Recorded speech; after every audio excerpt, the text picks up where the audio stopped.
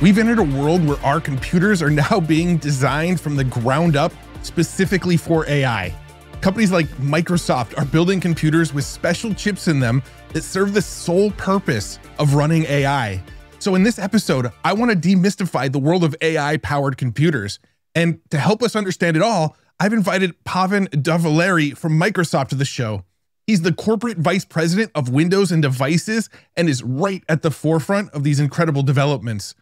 We'll dive into topics like privacy, especially with features like Recall, which automatically takes screenshots of your computer. We'll talk about how these new AI chips are making AI more accessible and affordable to everyone.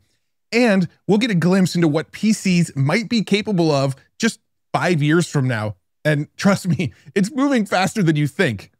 Also, while I was at Microsoft, I was given the opportunity to ask Satya Nadella, the CEO of Microsoft, just one question.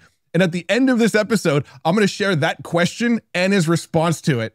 So definitely stick around for that. But let's go ahead and get right to it and dive into my conversation with Pavan Davalere. So the next PC that people might buy, it might have an AI processor in it, the new NPUs. Yes. I'm curious, what sort of things that somebody that just uses it for maybe email and Netflix, like what sort of benefits are they going to get by having an NPU in their computer?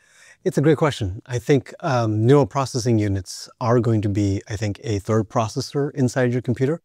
Just like we have CPUs and GPUs, I think NPUs will get added to that mix, and primarily because NPUs will give you a lot more access to running AI efficiently on your device. And our goal very much is to have these AI capabilities become available broadly to both consumers and commercial customers, and really build a platform where developers can build on top of it as well.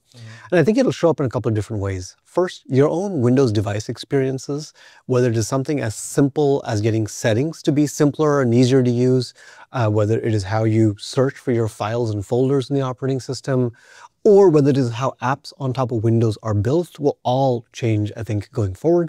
I think at the end of the day, the goal is for those devices to become more simple, more intuitive, become more thoughtful in terms of completing tasks and activities on your behalf.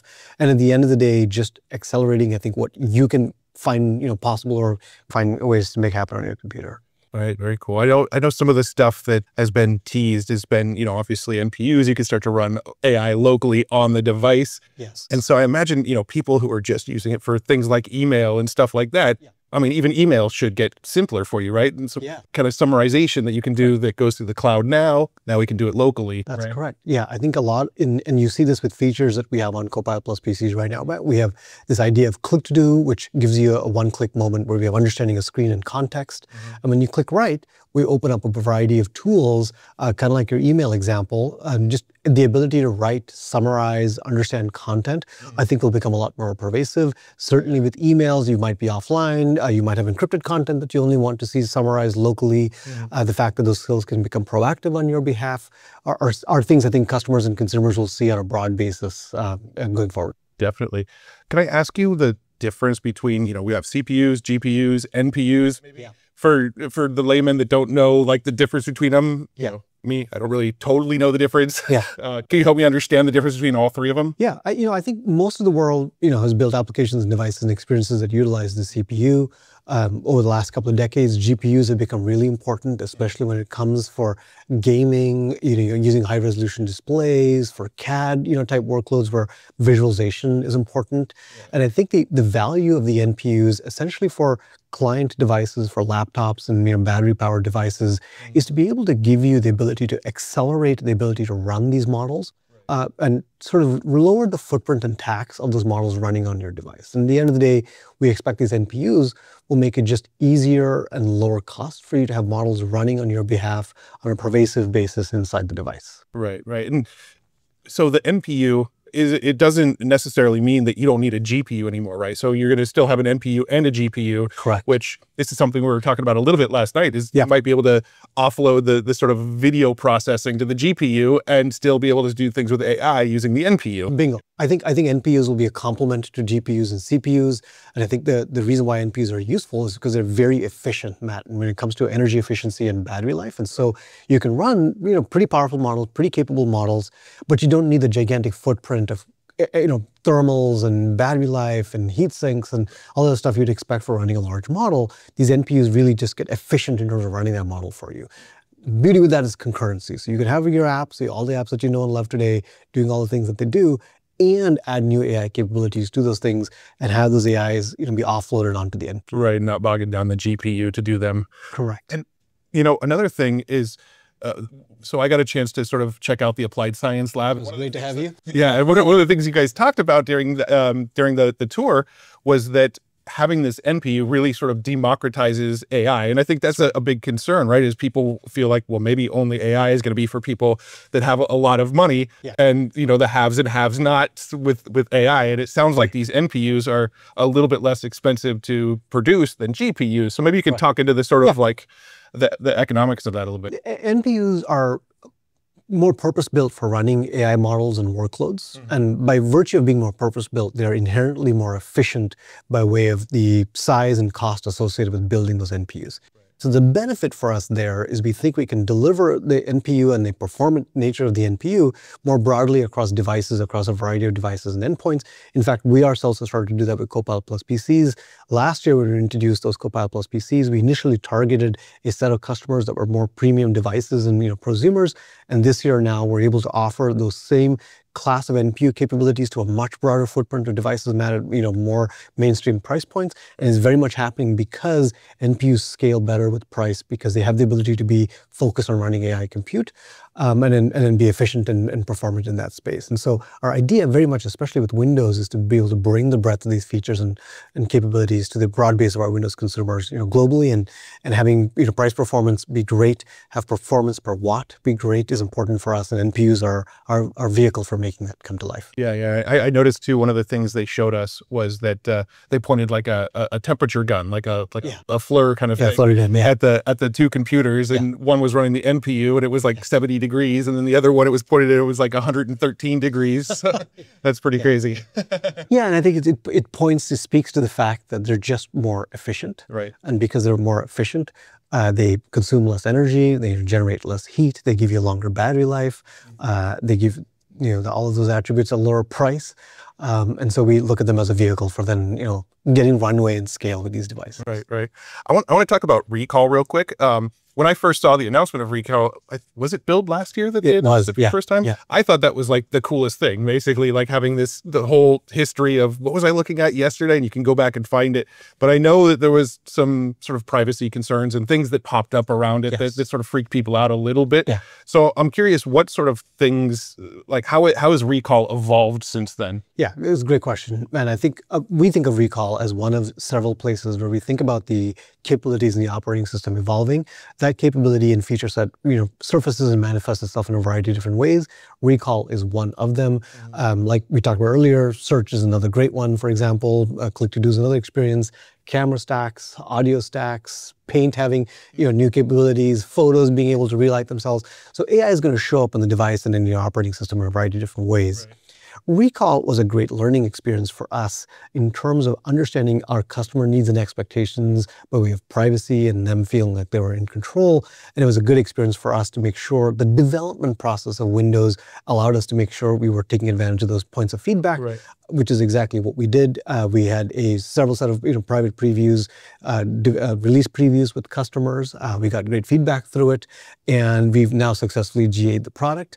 And the early signals we're seeing so far is there's a set of customers who opt into the device experience, and it really helps them kind of get into the flow of finding and searching and reliving points and times, and really augmenting their memory in a digital context. And we're looking forward to the continued evolution of that feature. Right. So it's not turned on by default on computers, right? So like if you get a new AI PC, it's not, you have to actually opt in, right? Yes. As opposed to opt out. And also you guys aren't sending anything to the cloud, right? It's all staying right on the PC. Yeah, you nailed it, Matt. There's a couple of important points. First, it is an opt-in experience. And after you opt in, there are a variety of features in the use of the product that are user-defined and controlled. And so you have the ability to define what you would like your recall experience to be.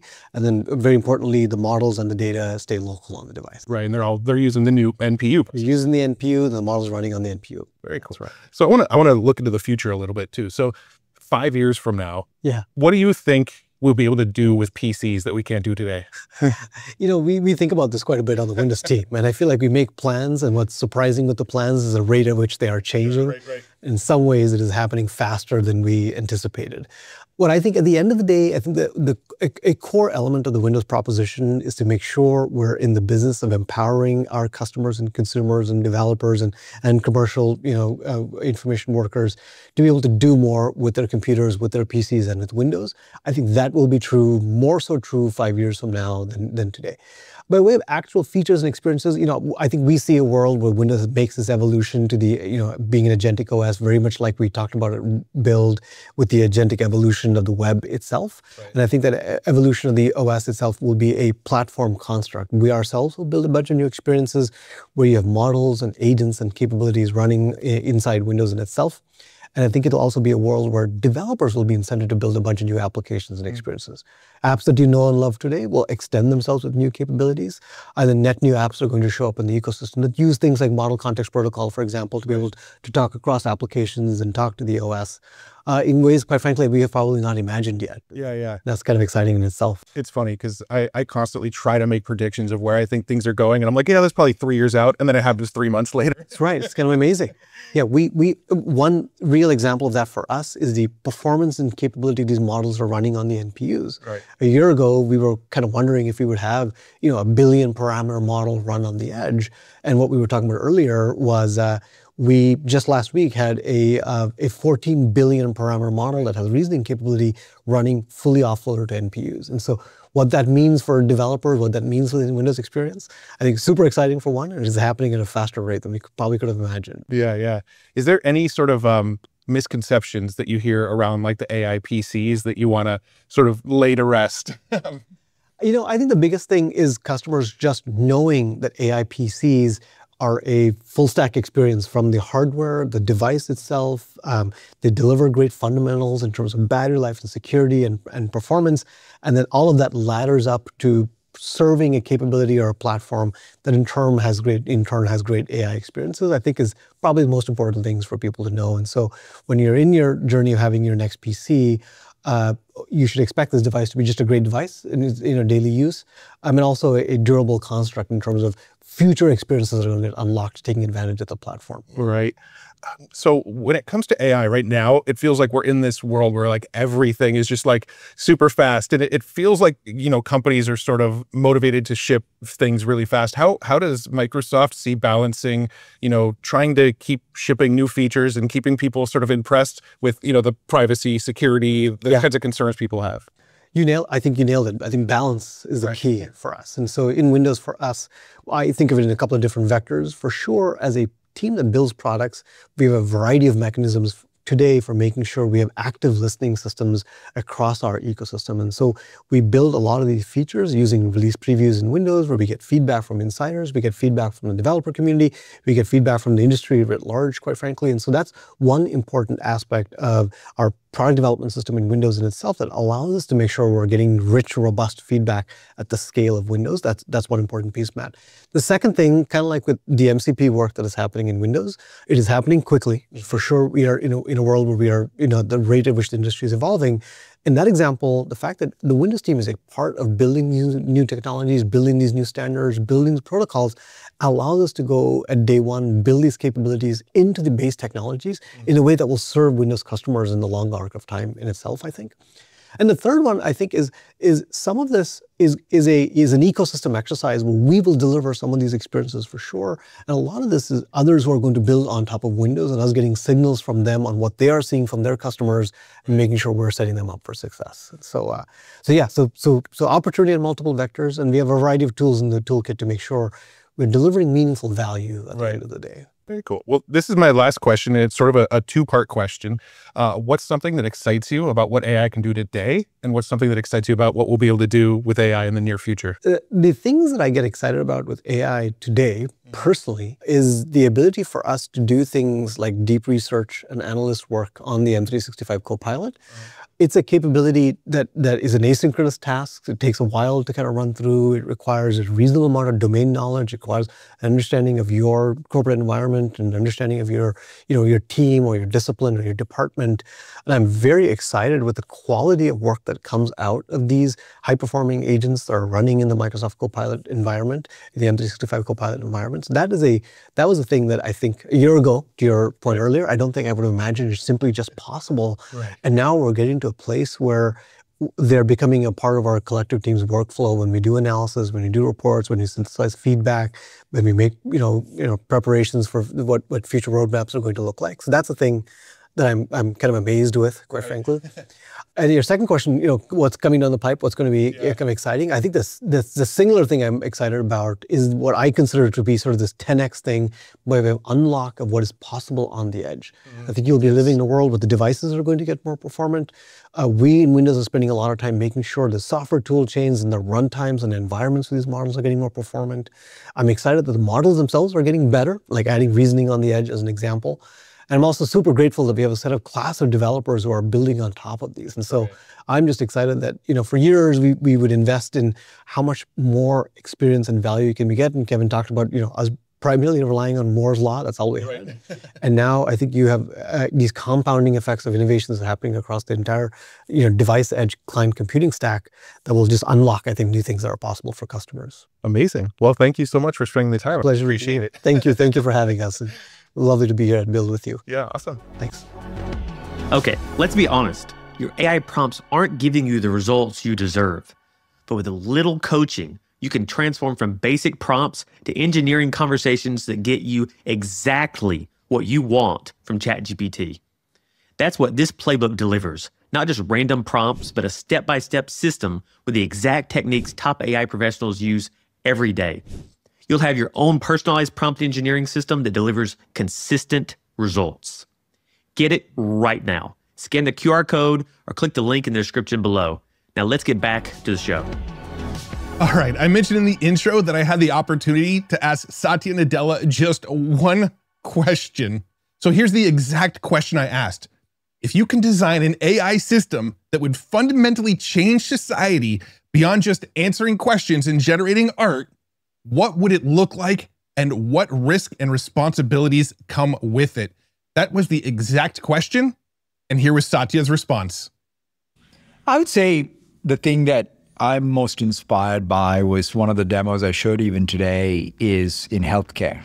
Because I feel like what touches all of us is this challenge of can we improve care and reduce cost. So if there was one place where I would say this agentic AI has to make a real difference would be take one of the challenges that we have as a society and go at it. And I think we're at the verge of it. Like what Stanford University was able to do by just essentially for something so high stakes, like the tumor board meeting, and orchestrate all these agents and then ultimately empower the caregivers there, right? The doctors, the nurses, all the specialists to be able to have a more successful tumor board meeting and then improve care. That to me is where I think these systems built, and then made available can make a huge difference.